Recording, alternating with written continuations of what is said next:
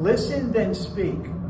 I'll tell you, this is a powerful way to have relationships, is by deep listening. Somebody has an issue, or they're in a crisis, and there's a great challenge. Just listen. Stop interrupting. This is what I'm learning myself. Not that I haven't interrupted before, believe me. It's something I'm working on myself. But the truth is that I've gotten so much better at it as I live longer, because I'm realizing I don't have to put all this effort to try to fix it. Just listen. That's what I do. And it's 90%, look, 90% of the time, the person's going to figure it out on their own. And now they feel like they've been heard. You care about them because you have now what's called empathy. So that's the power. And when they feel you have empathy, they feel loved and safe.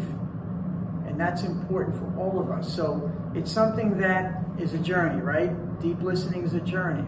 But the more you can master that, the better your life is and the better the lives around you, because they feel like they can really depend on you. Have a great day.